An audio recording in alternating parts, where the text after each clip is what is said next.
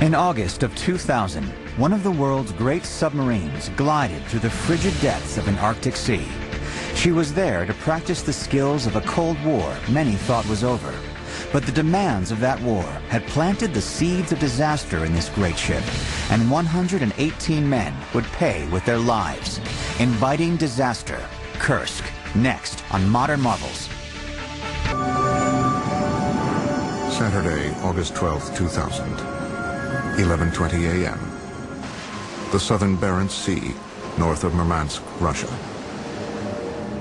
Even in summer, snow can fall on these waters that border the Kola Peninsula.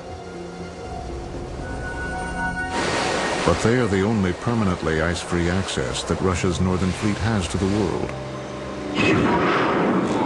And it is at this time of year that Russia conducts war games for the ships of this fleet. Today, the Russian cruiser Peter the Great leads other vessels of the fleet in a game of cat and mouse.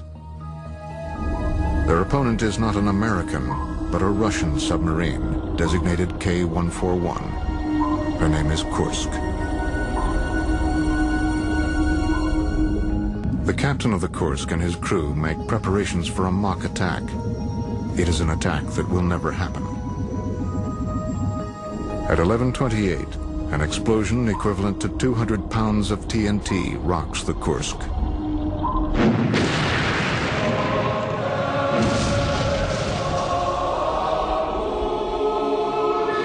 "65 miles away from Kursk, the American submarine Memphis lies eavesdropping on the Russian exercise. Only minutes after the first explosion, a second massive blast, over 40 times greater than the first, registers on the American sonar. We will never know for certain the cause of the explosions. What is known is that the enormous force of the second blast sends the Kursk and her crew to the bottom of the Barents Sea. This newest sub is named for the largest tank battle of World War II. The enormous new boat is christened Kursk. The Kursk was 505 feet long, 60 feet across at the beam, and displaced 18,000 tons submerged. It was impressive, no question about it. We often look at the Russian Navy, the Russian armed forces, and believe it's a generation behind what the United States fields. But in fact, the Kursk was an exceptional piece of engineering. As Captain Lyachin slowed to 8 knots, he prepared to launch a practice version of the 65-76 torpedo that Russian sailors nicknamed Fatty, or the Fat Girl. The Fat Girl torpedo weighs 9,000 pounds and is propelled by kerosene fuel. But to move this enormous weapon at high speeds, the energy supplied to the motor by the kerosene must receive an immense boost by being force-fed huge amounts of oxygen. The oxygen is supplied by a simple but highly concentrated chemical called hydrogen peroxide. Hydrogen peroxide is a manufactured chemical. They start with water, and then they put an extra oxygen atom on each water molecule. But if the hydrogen peroxide comes in contact with certain catalytic materials, such as copper or brass or other contaminants, then the hydrogen peroxide begins to dissociate rapidly. It produces great heat. The heat in turn generates great pressure by expanding the volume of peroxide by 5,000 times. But the Russians were willing to gamble on using this temperamental but powerful chemical.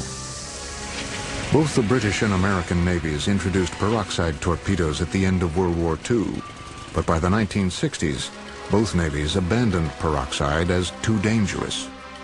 Peroxide-powered torpedoes required ongoing and highly skilled maintenance. Such maintenance can be demanding in the most well-funded navies. In the Russian Navy of 2000, peroxide torpedoes were accidents waiting to happen. Later review of records indicated the peroxide-fueled weapon that went into the Kursk's torpedo tube had not received the maintenance it required. It became clear that those torpedoes had been stored and forgotten. They had been neglected. And this is not a can of tomato soup that can be stored on a shelf for years. Sometime that morning of August 12th, The high-test peroxide probably managed to leak through a gasket or corroded seal. Once the leaking peroxide contacted brass or copper, pressure began to build with irresistible force, until at last the torpedo exploded like a balloon, backward into the torpedo room.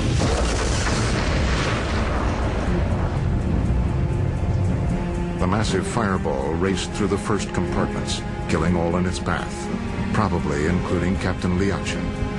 Within seconds, temperatures in the torpedo room soared to 5,000 degrees, until at least 4 torpedo warheads exploded.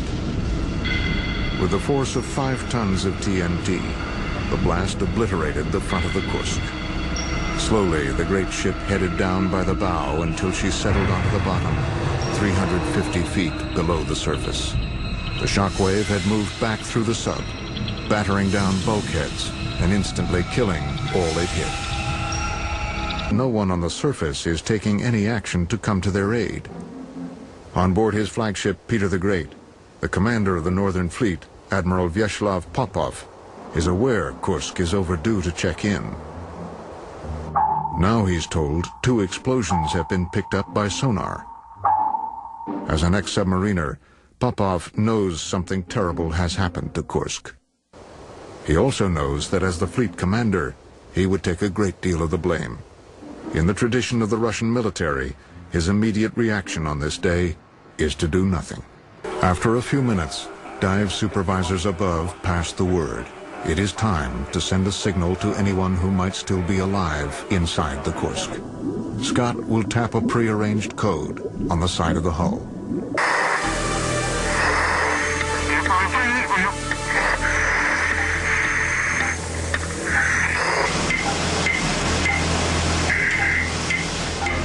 We did want it to be, you know, if you could will something to happen, that's what you wanted to happen. You wanted to hear something. Tony rests his head on the hull and stops breathing to listen for the slightest response. Sadly, there is no answer. The hatch leads to an intermediate chamber, which is separated from the 9th compartment by a second lower hatch that opens inward. If the divers open the outer hatch and the inner hatch is already open, survivors below will drown. It is vital the rescuers learn if the interconnecting chamber is flooded. They come up with a plan to do this by opening a small valve on the outer hatch. The time has arrived to fully open the inner hatch. An arm of the remote vehicle pushes it open. The remaining gas that had accumulated in the 9th compartment rushes out. Later tests will confirm this gas was unfit for human life. 2 Dutch companies are contracted to take on the immense job of retrieving the great sub. Work begins 11 months after the accident. The forward section of Kursk, which had sustained massive damage from the explosions, will be cut off and left behind. Giant is equipped with 26 heavy cables, each capable of lifting 900 tons. Divers begin cutting holes into the side of Kursk with powerful jets of abrasive sand. After weeks of work, each of the cables on the barge is attached to the holes. On October 8, 2001, 14 months after the accident, mammoth jacks on board the Giant at last begin to lift the Kursk and the remains of the sailors who rest within her. Even without her bow, Kursk weighs 9,600 tons. Never before has anything this heavy been lifted from the bottom of the sea. It takes 15 hours to raise the hulk into position below the Giant. On October 23, 2001, water is drained and the face of the great submarine once again appears. In the weeks that follow, bodies are removed and investigators pore over every part of the sub. Just 3 of the 118 crewmen are left unidentified. Autopsies of the dead sailors reveal the 23 survivors in the 9th compartment at last met their end in a second disaster. The final event that killed those sailors was a fire, an intense fire, caused by their chemical canisters that generated oxygen meeting an oily film on the water that was rising in that compartment.